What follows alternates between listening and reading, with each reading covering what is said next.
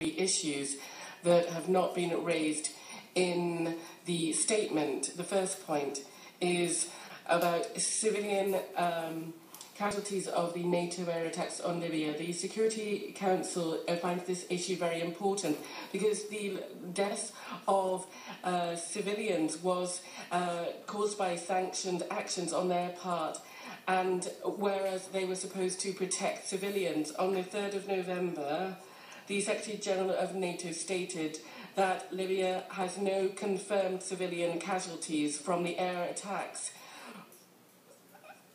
and therefore there would be no further need for investigation.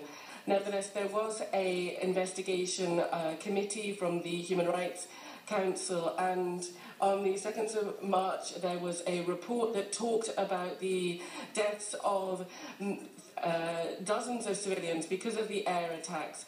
But however, NATO said its own affairs. On the 5th of March, it was announced that no statement could be made about the casualties because, and I quote, he wasn't able to check the figures. Now,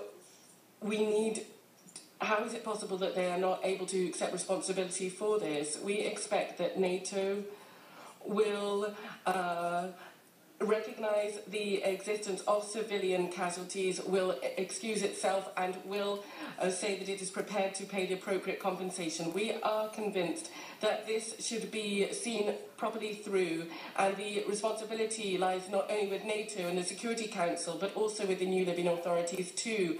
Their attention on the issue of civilian casualties because of the airstrikes will be proof of their commitment to the protection of human rights and will serve the issues of national reconciliation.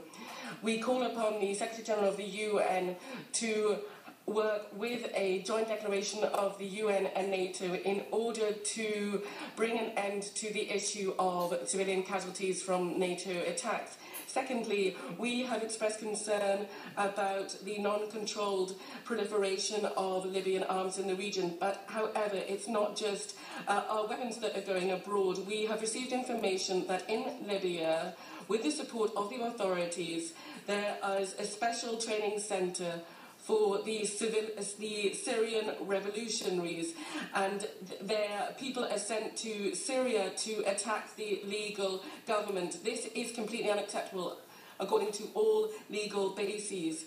This activity is undermining stability in the Middle East. We think that Al-Qaeda is in Syria, and therefore there's the issue, should the export of revolution, is that not turning into the export of terrorism?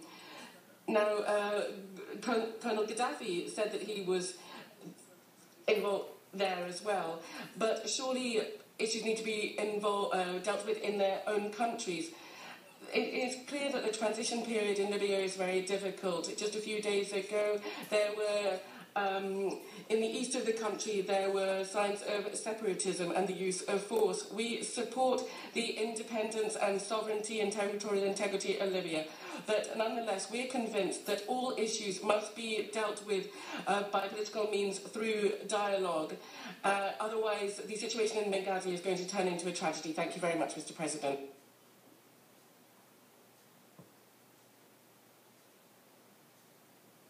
I thank the representative of the Russian Federation for